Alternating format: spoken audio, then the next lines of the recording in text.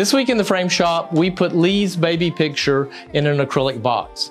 Now, most acrylic boxes have 5 sides, front, top, bottom, and 2 sides. And then you put a fabric covered panel in the back, and that's how you get the artwork in there and you hide all the hardware and the screws. But in this case, we have 6 clear sides. The front and the back are clear. So how do you get the artwork in there? Well, you make the front slide up.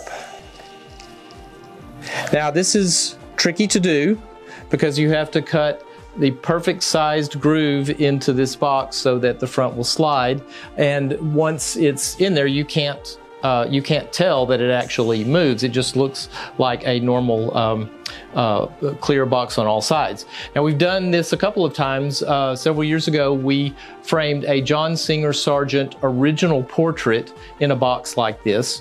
The portrait, of course, was very traditional. The client had a very contemporary modern home.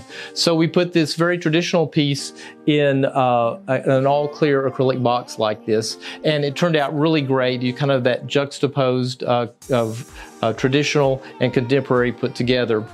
So if you have something really unique that you want in an all clear acrylic box, we can do that. Bring us your items and we'll be glad to help you with that. Subscribe to our channel, and I will see you next time in the frame shop.